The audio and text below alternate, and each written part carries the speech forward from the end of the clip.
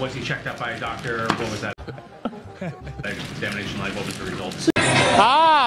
Just remind everybody what the president was in Colorado Springs for yesterday. He was there to offer his thanks to the What the fuck is this? dedicated, brave women and men and women who are graduating and about to serve in the Air Force. And he was proud, very proud, to shake the hands of more than 900 of them beforehand. So, as Commander-in-Chief, that is why he was there, and he was incredibly proud to do so. And just to make sure we clear the record here, he tripped over a sandbag on the stage, and briefly he tripped and got up, and he got right back up and continued what he was there to do.